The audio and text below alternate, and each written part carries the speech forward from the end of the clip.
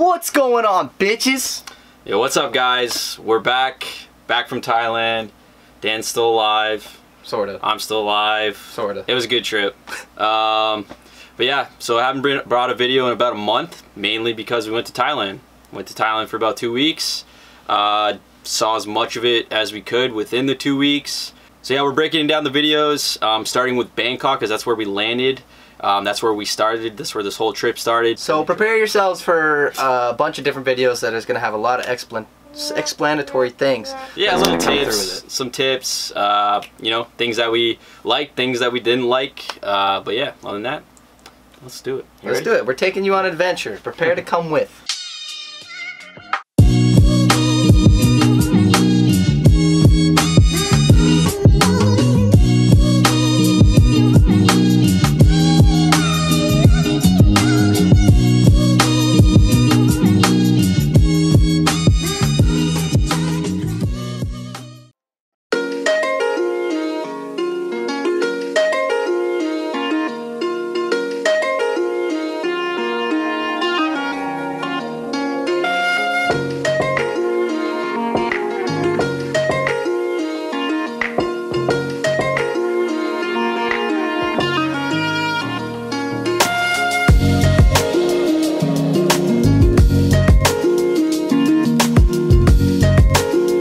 Bangkok.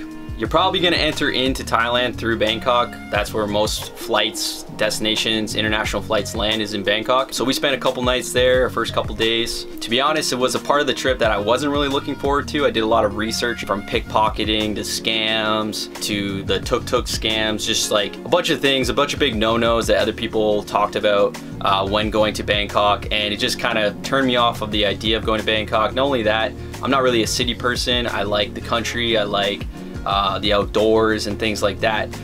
But Bangkok blew me away. I'm gonna be quite honest. Bangkok was really cool.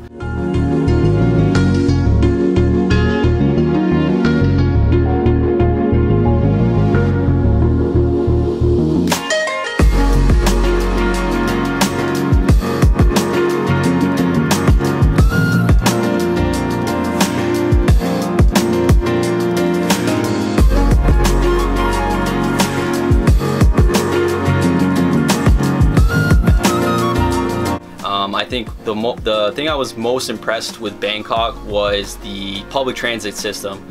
It was really efficient. There's so many people in the city of Bangkok. I come from a city that has less than 10 million people in it, and I think Bangkok has almost 20 million people in it, and their traffic system runs better than my city. So we took some ferries, we took boats.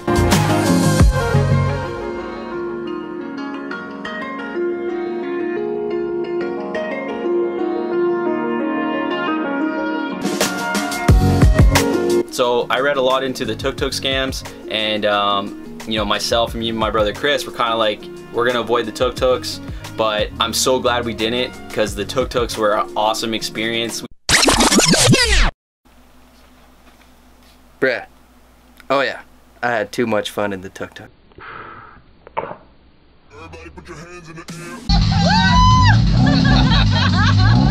air. We even fit 6 people into a tuk-tuk.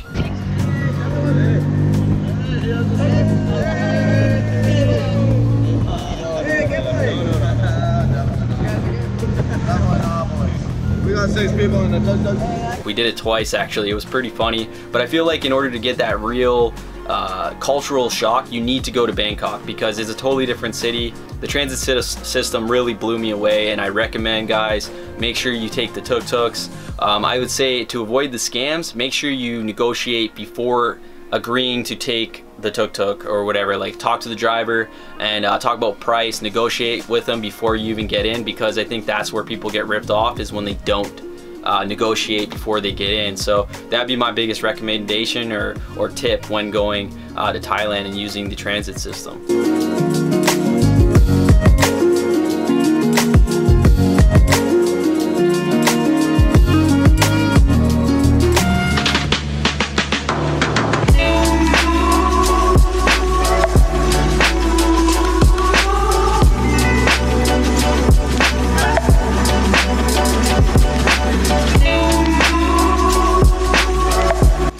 So one of the more touristy things to do while visiting Thailand is going to see temples. Thailand is full of temples, and Bangkok is home to a bunch of them. So we made sure that while we were in Bangkok, we took a tour and did some of the surrounding temples, some of the more well-known temples. So Thailand is the capital of Buddhism. You know, no disrespect, but we're not Buddhists or anything like that. We are actually more Christian, to be honest with you guys. So no disrespect to anybody that is Buddhism or, you know, or Buddhist, yeah. Yeah, Buddhists, sorry. But you know, it was very cool and interesting to actually see, but it's different, and you know, kind of like sorry to interrupt. No, go ahead. But kind of like to add to that. So like Dan was saying, we're not Buddhists, but no disrespect to that religion. But like, to go and see the temples, it's more of just like a spectacle. It's more of just like, you know, going to visit. Getting a different perspective. Yeah, it was really cool to see. A lot of these temples are, you know, made of gold and things like that. And, you know, they're really old too. So if you're more in like, not so much the religion part of it, but more of like the history part of it, it's actually, you must go and see the temples. It's very cool. It's very, you know, it's very immersive. Like, you know, you go there and you see all these different things that you really haven't experienced before. Whatever, we're coming from Canada. Coming from American culture, like, once again, you know, Bangkok offers a huge culture shock, and like when you're traveling, that's kind of what you want, right? You want to feel like you're in a different country, and going to see the temples makes you feel like you're in a different country. 110%.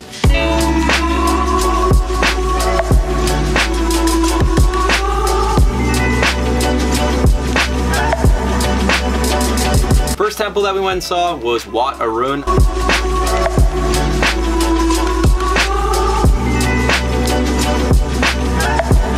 I really liked Wat Arun. It was a lot more interactive than the other temples that we visited. It was the first temple that we saw on this tour. It was really cool. You got to like walk up onto the steps. Some parts were closed off, and I seen pictures and videos of Wat Arun from a couple years ago, and it was a lot more interactive than it is now. You used to be able to walk up on steps and things like that. You used to be able to go almost to the top of the temple.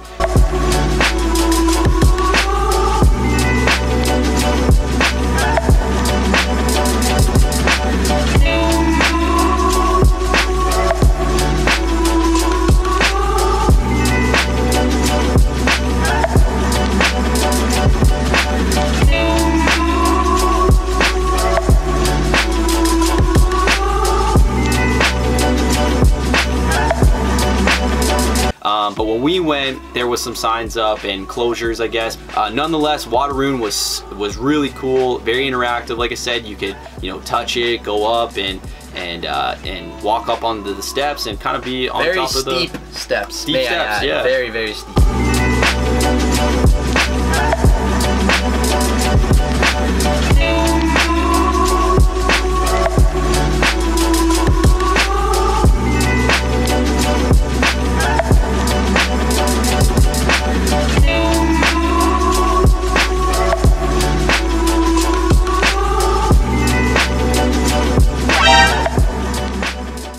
So the second temple that we went to was the King's Palace. It was the biggest temple that we went to in Bangkok, and it is the biggest and the most expensive, so make sure you bring cash.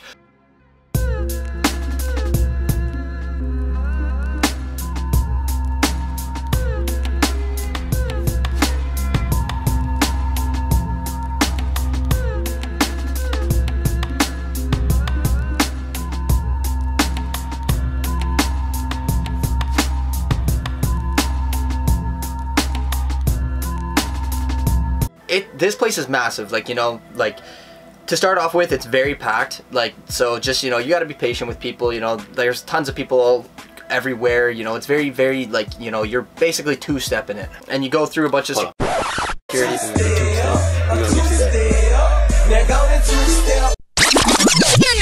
But yeah, no, like Dan said, a lot of people, so you not only bring extra money, bring your patience, because you're gonna need it. Yeah. The King's Palace, crazy amount of people.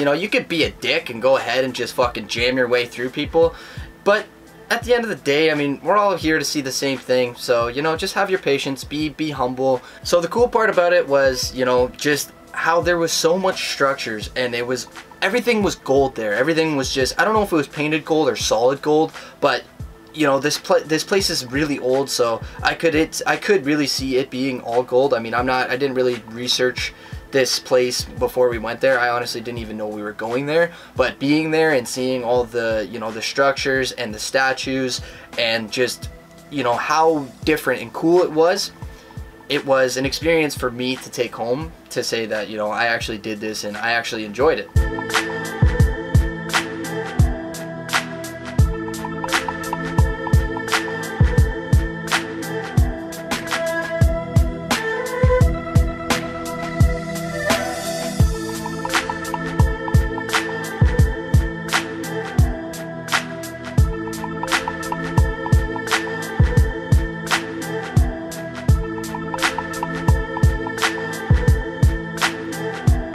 Bud, you're touching it? Ooh. No, like Dan said, you know, the King's Palace is a spectacle. It's definitely something you must see. Obviously, there's a lot of tourists and things like that, but just be prepared for the big crowds. But other than that, yeah, King's Palace, it was my favorite part, to be honest, I'm not gonna lie. So yeah, at the end of the King's Palace tour, if you have a couple extra baht on you, and you're looking to get blessed or slapped by a fucking monk, you pay this guy. No. I can't even go on because it's so funny. You're gonna see it.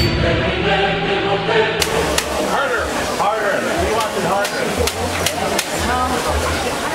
Look at the central left.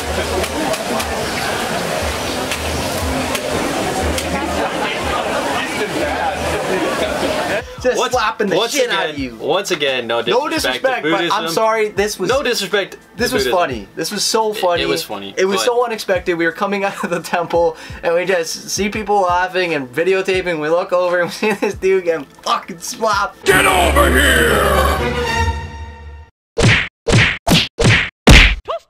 Okay, so yeah, no disrespect to, but that's just what it looked like in our perspective. We literally walked outside of the King's Palace and seen this big group literally of people. There was a dude, yeah, it was a big crowd, and literally there was a monk beating the shit out of some people. Like, I mean, that's just what it looked like from, you know, obviously, sorry, no disrespect, once again, it's some sort of, you know, blessing. It's an outsider's it's like a point blessing, of view. But an outsider's perspective that's never seen it before. That's what it looked like. Just call like we see it, right? Anyway, guys, so the last temple that was on the tour was, it's very famous actually. It's a big lying down Buddha. It's called Wat Pho. Once again, or sorry, Wat Pho. Wat Pho. What? Say what? Say what? Yeah, Wat Pho. Wat Pho, sorry. So yeah, once again, it's gonna cost money to get into Wat Pho. Also big crowds, so be prepared for that. Bring your patience.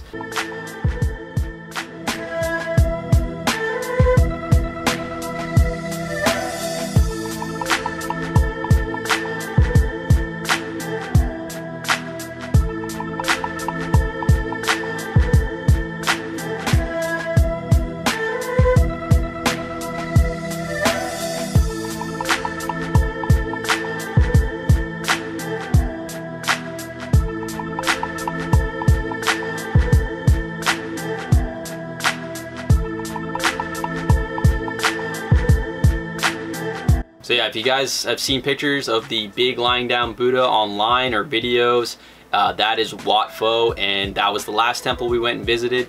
Really cool. Once again, something that definitely provided a cultural shock and something that I personally, like I said, it wasn't on my top list of things to do before leaving for Thailand, but now that I've gone and I've done it and I've seen it, the temples are really cool. Definitely recommend it. So if you guys see any excursions that are available for that and you're a patient person, you can deal with big crowds, do the temples. Also, another thing to add, be aware of pickpocketers. There's signs up at these places because they're big touristy areas to watch out for pickpocketers. And also be prepared to take off your shoes, and you have to wear pants as well. I guess it's more of a respect thing. No shorts or dresses. Isn't that the King's Palace? I think it's most of the most temples.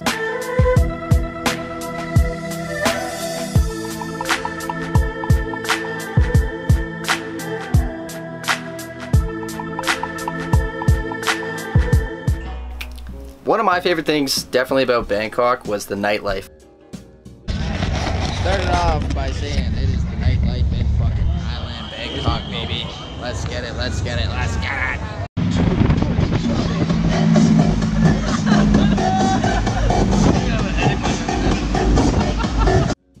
Honestly, the nightlife was just so fun and so different, and there's just so much things that, like, you know, I wasn't expecting, and I was honestly shocked. Like, I was just walking around looking at everything because I was like that's actually happening right now. You know, there's stuff that was like, you know, like little I don't know what you call them. They're like performances and stuff like that. Like we ended up coming across like these dudes that were like doing flips and like dancing and like doing all this sick shit.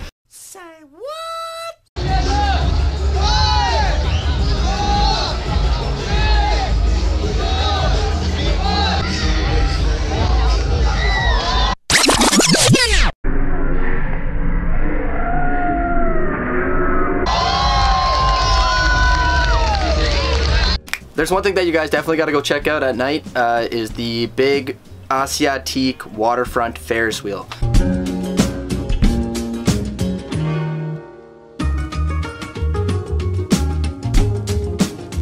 Make sure you guys go check it out. It's definitely one of the biggest Ferris wheels that I've ever seen. It's about 400 baht to ride it. The waterfront also has a bunch of other stuff to do. It's not just the Ferris wheel. You have, you know, there's a bunch of food around and a bunch of different, what's it called, stores and different little markets and shops and stuff that you can go and check out. You know, it's cool. It's really interesting, and you know, you get a little bit of the feel of the nightlife and the local life. You know, kind of just living it and, you know, walking around and seeing stuff. You know, if you're into that sort of thing.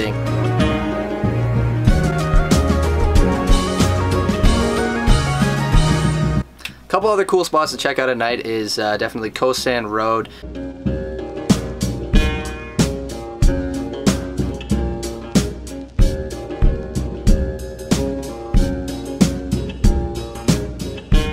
And I mean, this isn't for everyone, but it's called the Soy Cowboy.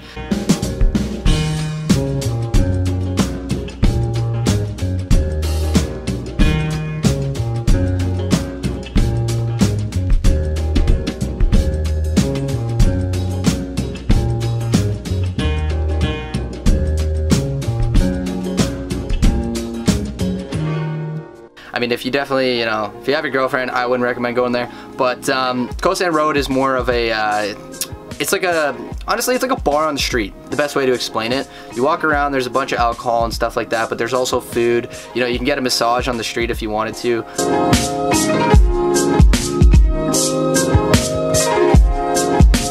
If you ever do decide to get a massage, if you ever hear this sound,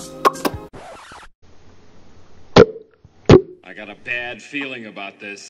then just beware that they're offering you sexual acts.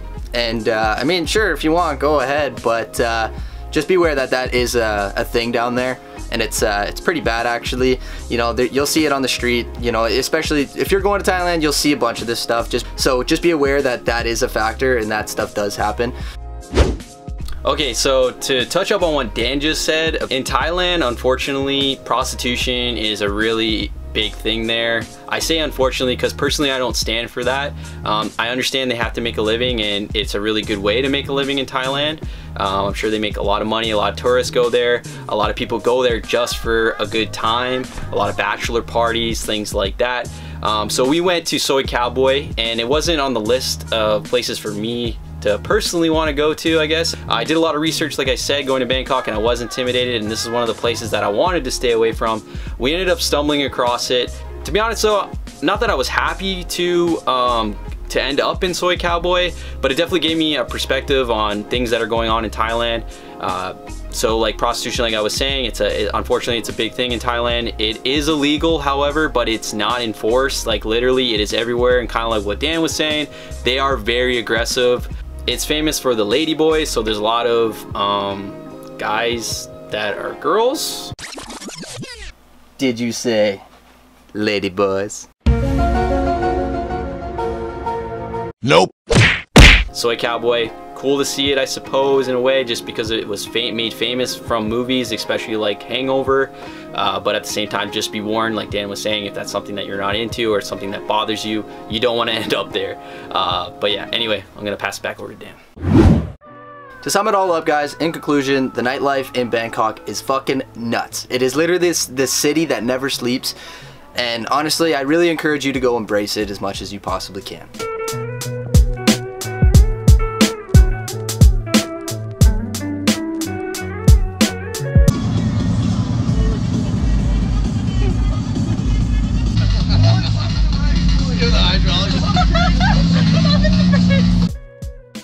So yeah, that's pretty much, like I said, guys, we only had a short time in Bangkok, but we made the most out of it, got to experience the nightlife. You know, definitely took full advantage of the transit system there and got to see how that all works, which was really cool. And you know, last but not least, going to talk a little bit more just about the city itself and also the shopping and things like that.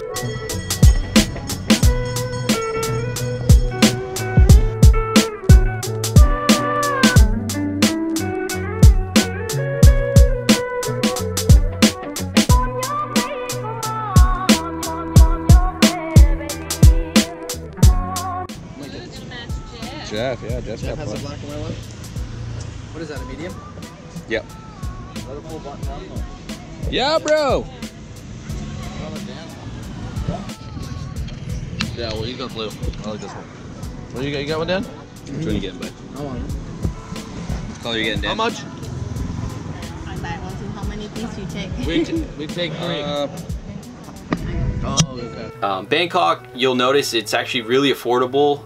It's very cheap. There's a lot of, it's a city, right? So there's a lot of competition. There's a lot of shops. So I would suggest doing most of your souvenir shopping here, just because when we went to other places throughout Thailand, We noticed the price range. we noticed the prices were a lot better in Bangkok. So personally, my advice to anybody would be, if you're going to be buying gifts and things like that, Bangkok is definitely the place to do it. A lot of people are willing to bargain there. So once again, if you are someone looking for deals and things like that, Bangkok, you're going to feel right at home at Bangkok. There's a lot of bargaining that goes on. Don't be afraid to bargain either. Yeah. Especially even with the tuk-tuks, we never really said, but you know, some guys would have different prices and stuff like that. But you know, don't be afraid to bargain there. Just like down probably where you're from, when you're looking for a taxi, some guys will say, you know, a flat rate, yeah, or flat rate or whatever. whatever. So yeah, you just be prepared for that. But for the most part, it's very affordable. The food, the restaurants, great. Very good.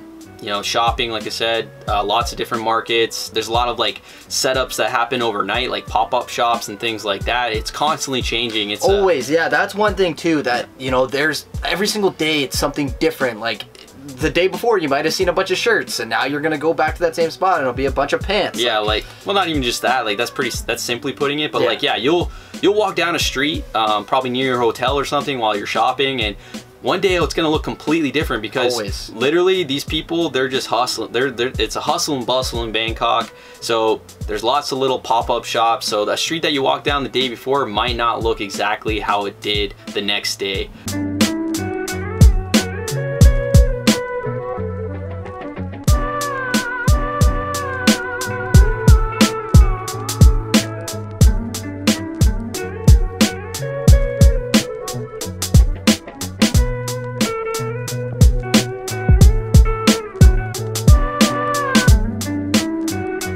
But yeah, Bangkok, very busy, gives you that cultural shock, like we were saying, and definitely the city that never sleeps. Definitely a city that never sleeps. Like, you always hear about cities like New York and things like that, big cities in North America that are labeled cities that never sleep. But for me, I think Bangkok takes the cake. It's like, wow, like, these guys are crazy.